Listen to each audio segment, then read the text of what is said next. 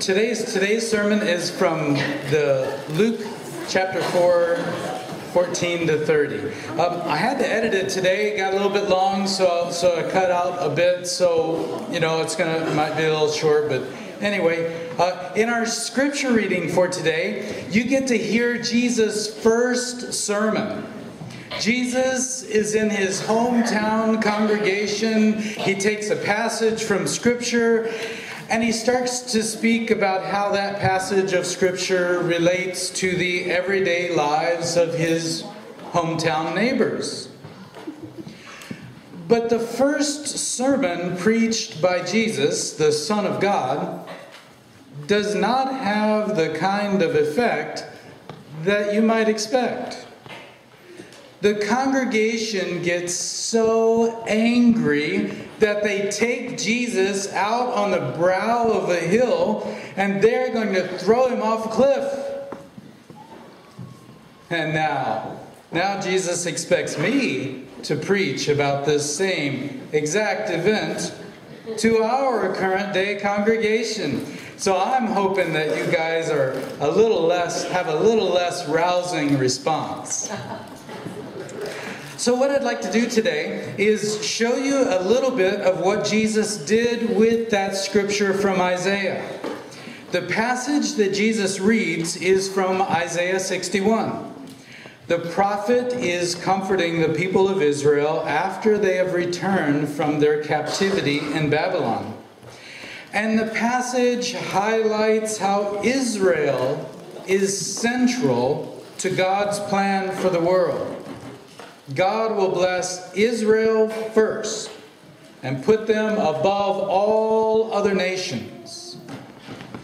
And finally, the verse that Jesus leaves off says that the prophet will proclaim the day of vengeance of our God. That's the piece he leaves off. And Jesus cuts off all of the verses that highlight how all of the other nations will bow down to Israel and serve them like slaves. Strangers shall feed your flocks, shall stand and feed your flocks. Foreigners shall till your land and dress your vines. Jesus leaves all that off. And the congregation knows it. Then Jesus goes on to remind them that God sometimes works to bless people of other nations, even while Israel is in need. Basically, in his first sermon, in his hometown, Jesus is saying that you are not as special as you think you are. Ouch. And they got his message loud and clear. Jesus seems to be saying that God's blessings and God's love are not limited to the traditional insiders. Jesus is not going to play that us versus them routine. Instead, Jesus is saying that God has always loved excuse me.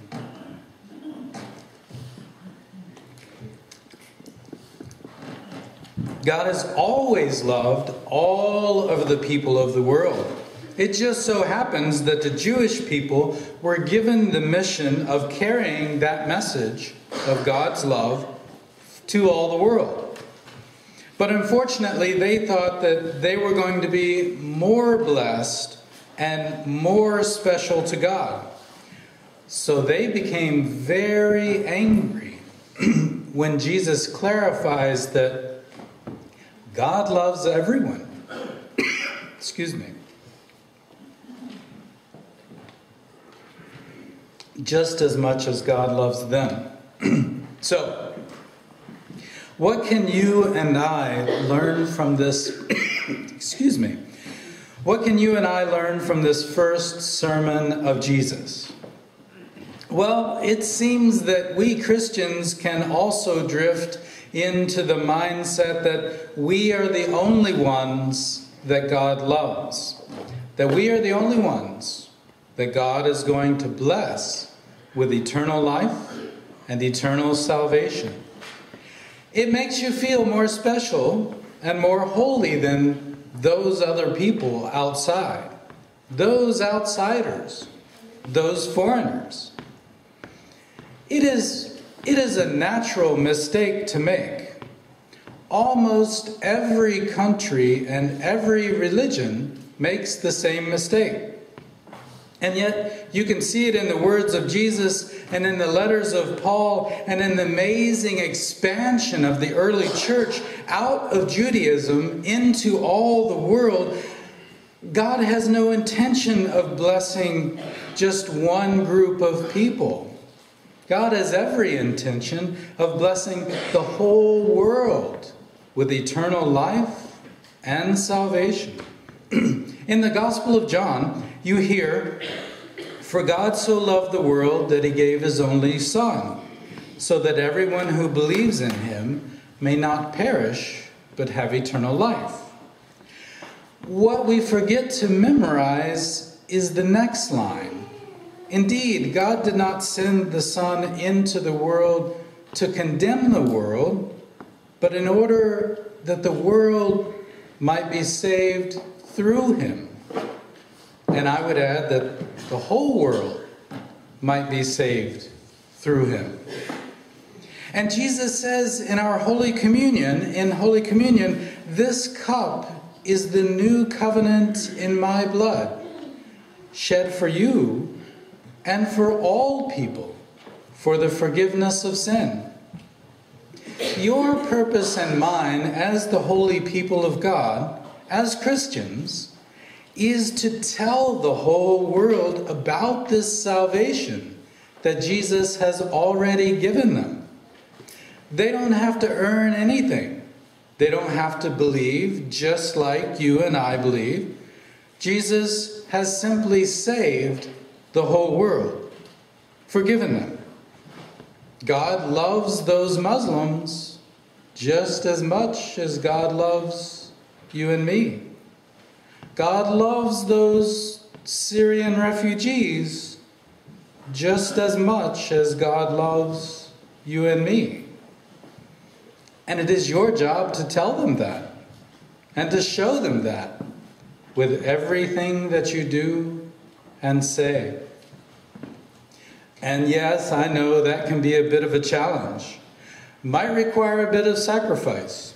It certainly does require you and me to change our focus from just taking care of ourselves and in our own church to focusing instead on caring for the ones that you don't know, the ones that you might feel a little threatened by.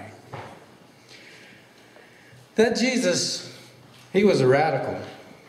And he will continue challenging you and me to love more and to give more and to forgive more than you might feel comfortable with. But if you follow him, Jesus will also help you to experience the love of God and the grace of God more fully than you can imagine. And on the way of this journey of life and love and grace, Jesus will show you eternity and the awesome reality of God in every moment of your life.